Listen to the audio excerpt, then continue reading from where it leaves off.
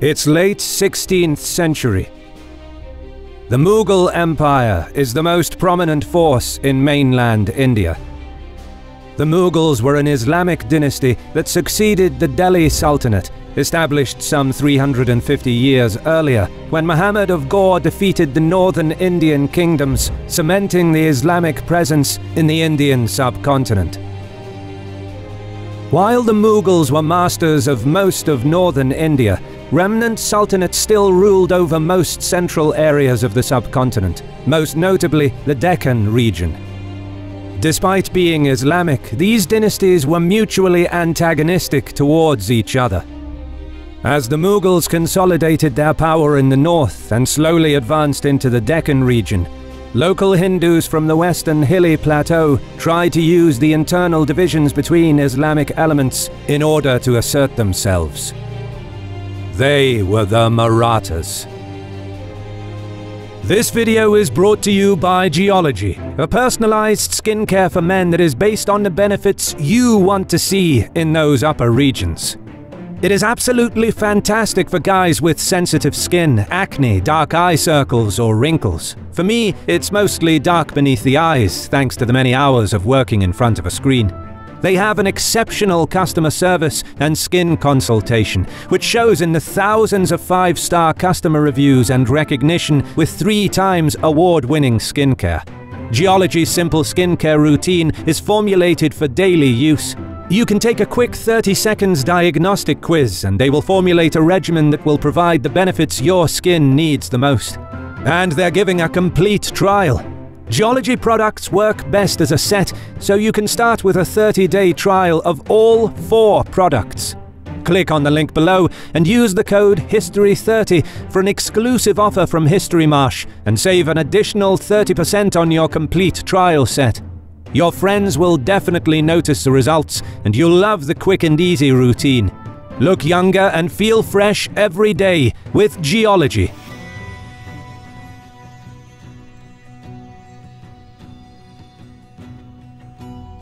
Up until the mid-17th century, the Marathas lacked a centralized form of government, and thus served under various powers that rose in the region, usually as feudatories.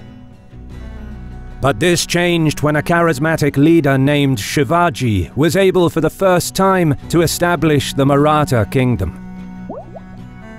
By the time of his death in 1680, the Marathas were a significant force in central India and were frequently able to assume the role of mediator between the disputing sultanates of the area. In order to deal with this problem, the Mughals launched a series of devastating and costly campaigns against the elusive and fast-moving Maratha armies. But even after almost 30 years of war that claimed the lives of hundreds of thousands of men and caused severe attrition to the Mughal Empire, the Marathas could not be subjugated. However, the Marathas were not completely united, with various factions competing internally, and the Mughals exploited this disunity. While they were retreating back to the north after decades of unsuccessful campaigning in the Maratha heartland, Mughal courtiers released a Maratha prince named Shahu, who had been their prisoner since he was a child, in the hope that this would spark a civil war amongst the competing Maratha factions. The plan worked, and the Marathas were soon plunged into a civil war, from which Shahu emerged victorious in 1708, consolidating his power base around Satara. But the defeated faction headed by Sambhaji II was not destroyed. They retreated back to Kolhapur, which became their stronghold. While this conflict was raging amongst the Marathas, the Mughals had their own problems to deal with. The state of affairs within the Mughal Empire after the death of their last emperor in 1707 was chaotic. The prolonged and unfruitful campaigns against the Marathas created a volatile political situation within the empire, which was now in a downward spiral. Numerous subjugated peoples rebelled against the central authority, while the exhausted army and depleted treasury were further strained due to internal Mughal factionalism, fratricidal bouts, and a continuous cycle of succession wars and conflicts. During these internal conflicts between powerful Mughal nobles, the Marathas occasionally intervened in favor of one faction against another, even providing occasional military assistance. It was due to their role as mediators that the Marathas were eventually granted the right to collect taxes in the entire Deccan region. From this chaotic civil strife rose a man that went by the name of Nizam-ul-Mulk, who would become the most powerful Mughal of the Deccan region. Nizam hailed from the top echelons of Mughal aristocracy, and his family played a prominent role in imperial politics for generations. During the period of civil wars between numerous pretenders for the Mughal throne after 1707, he had enough foresight to remain neutral, biding his time while conserving his forces, waiting for the proper moment to make his move. His moment came when he was called upon to intervene during one of the many feuds within the Mughal court. Nizam was made Grand Vizier of the Mughal Empire in 1721, but, alarmed with his growing power, Emperor Muhammad Shah transferred him from the court at Delhi to Awadh in 1723. Nizam rebelled against the order, resigned his position as Grand Vizier, and marched towards the Deccan. However, while en route, he was stripped of his governorship of the Deccan and declared a rebel. The emperor sent an army against him under the command of Mubariz Khan. Nizam was now in dire straits. With the Marathas at his back and the Mughal emperor turned hostile, he had little choice. In an unexpected move, he requested the aid of the Marathas on the assurance that their demands for collecting taxes over the entire Deccan region would be granted. Here enters the story another prominent character who would come to play a key role during the upcoming tumultuous events. His name was Baji Rao, and he was the son and Peshwa of the Maratha king Shahu. Baji Rao assisted Nizam against the incursions of the Mughal emperor, thereby enabling Nizam to defeat Mubariz Khan at the Battle of Sakarkida in 1724. After this defeat, the emperor was out of options, and he was forced to accept Nizam's dominance over the Deccan region. Nizam always nurtured ambitions of carving out an independent sphere of influence for himself in the Deccan, having correctly anticipated the coming decline of the Mughal Empire. And after this victory, these ambitions seemed to materialize. As soon as he got rid of the Mughal menace, he began his effort to free himself from the shackles of Maratha demands, since he no longer had any interest in following through with his obligations to Shahu. Nizam was, however, confident that he could utilize the internal divisions among the Marathas and bring them under control. He insisted that he couldn't decide whether to send the revenue to Shahu at Satara or Sambhaji at Kolhapur, who was the leader of the rival faction that was defeated by Shahu in 1708. He then proposed to act as the mediator between the two, a position which would, in effect, make him the kingmaker and the supreme power in the Deccan. This was not at all acceptable to Baji Rao, and the subsequent negotiations gradually broke down. Nizam then halted the existing payment of taxes in the neighboring regions, and openly gave his support for Sambhaji, who joined him with his forces. Shahu's court was divided into two parties. The conservative faction wanted to consolidate their hold on the Deccan and rebuild the Maratha country.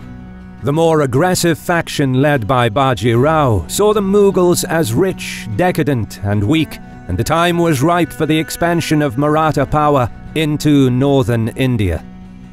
In a heated court debate, Baji Rao sealed the argument with a vigorous speech that won Shahu over.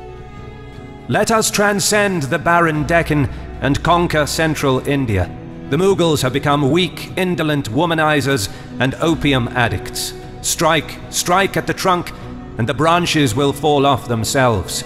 Listen but to my counsel, and I shall plant the saffron flag on the walls of Attock." The stage was set for the campaign that would lead to Palkhed.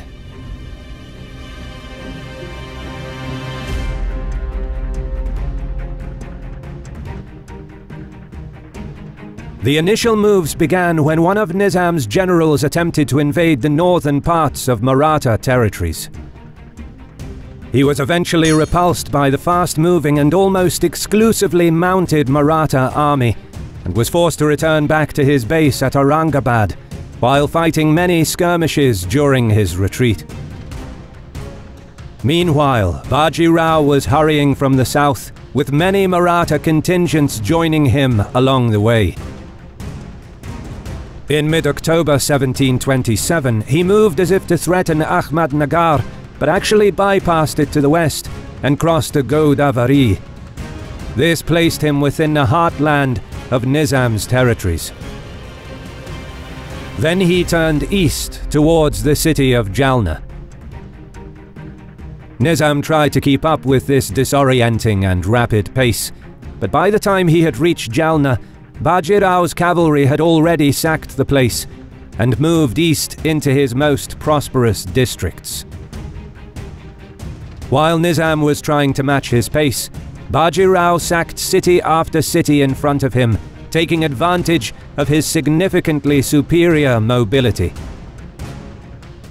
Having laid waste to many rich areas, Baji Rao suddenly turned west towards Burhanpur, which was one of the most prosperous trading centers in the Deccan. Nizam detected this move and tried to check his advance, intending to fight a pitched battle. However, Baji Rao's move toward Burhanpur was a diversion. His army moved past and ravaged through Khandesh towards Bharuch, and eventually reached Gujarat. His intention seemed to be threefold: fight the war on enemy territory, exhaust the enemy army with superior mobility and scorched earth tactics, and lure Nizam into a place where he could be separated from his heavy guns, which were the trump card of his army. A river crossing seemed to be the ideal place to achieve this, and thus Baji Rao crossed many rivers, hoping to draw Nizam into an ideal location. Nizam initially followed, but his slow-moving army with its heavy guns was unable to keep up, being steadily exhausted by the constant chasing of the Marathas over devastated territories, already stripped bare of supplies. Seeing that he was incapable of dealing with this lighting warfare, Nizam changed his strategy. Instead of following Baji Rao's movements, he made a U-turn and marched on the Maratha heartland. On his way south, Nizam was able to capture numerous cities, but Shahu and the Maratha treasury was safe behind the walls of the Puranda fort. Nizam made no effort to besiege Maratha forts. Instead, he crowned Sambhaji as the Maratha king, and then started pillaging the areas in the immediate vicinity, intending to lure Baji Rao into a pitched battle where he could put to good use his devastating heavy artillery. Baji Rao didn't take the bait. Instead of heading towards Nizam's location, he headed towards Aurangabad, which was the greatest city of the Mughal Deccan, thus turning the tables and using Nizam's own strategy against him. The Mughal general now had to force march his army northwards in order to save Aurangabad from imminent destruction, leaving many of his heaviest guns behind in his haste to reach his objective. But in order to do this, he would have to cross the Godavari River at a specific point near the town of Palkhed. This was the opportunity Baji Rao was waiting for.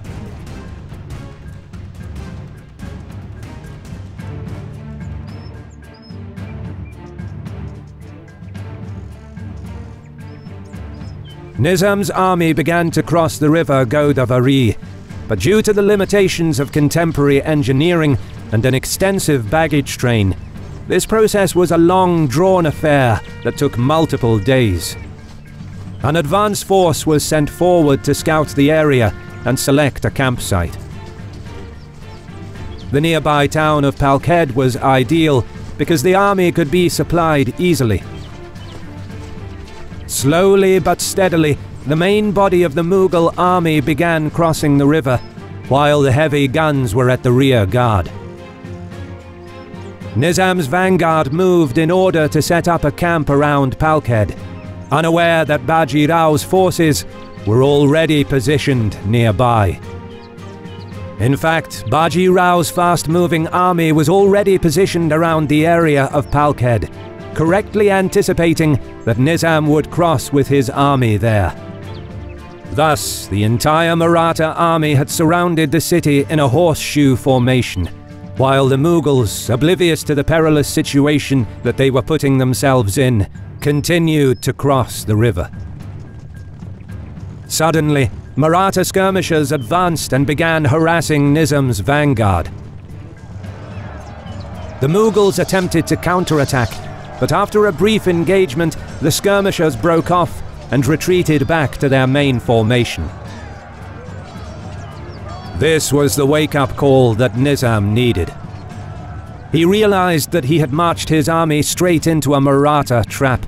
What's more, his heavy guns, which were the most cumbersome and difficult part of his army to bring across the river, still stood on the opposite bank, together with the rear guard. Once again, Nizam's vanguard charged against the light Maratha cavalry in a desperate attempt to secure a nearby stream that was the only source of drinking water in their immediate area. But this move towards the open plain rendered the heavy and slow-moving Mughals vulnerable to attacks from all sides by the swift Maratha cavalry. After another brief skirmish, the vanguard was forced to retreat back to the main body of the army. At that point of the engagement, while Nizam's army was still getting to grips with their dire situation, a strong contingent of Marathas moved and completely cut off Nizam's main army from his rear guard and heavy guns. With a simple maneuver, Baji Rao had successfully separated Nizam from his greatest battlefield asset and trapped him in a place with rapidly dwindling supplies and drinking water. Surrounded on all sides and without any chance of escaping, Nizam recognized the futility of his position and was forced to open negotiations with the Maratha commander.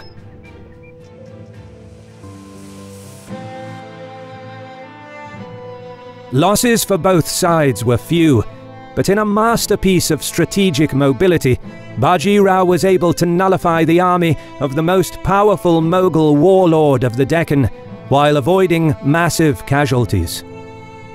In the aftermath of the Battle of Palkhed, Nizam-ul-Mulk was forced to agree to every single term set by the Marathas. He had to abandon the cause of Sambhaji and, above all, accept the Maratha right to collect taxes in all of his territories in the Deccan region. Even though Nizam tried again to subdue the unruly Marathas, he again failed miserably at the Battle of Bhopal in 1737, where Baji Rao once again defeated Nizam in pretty much the same way. The victory at Palkhed not only demonstrated Baji Rao's strategic genius, but also ensured the role of the Marathas as a prominent power within the Indian subcontinent in the decades that followed, demarcating the irreversible decline of the Mughal Empire. Special thanks to our friend Hoc S. Bellum for collaborating with us on this video. He also makes animated battles, so make sure to check out his channel. Credit goes to our awesome patrons who make videos like this one possible. Consider joining them to support our work. You can also support us by subscribing to our channel and clicking the bell button to get notified when our new videos are released. And as always, thank you for watching.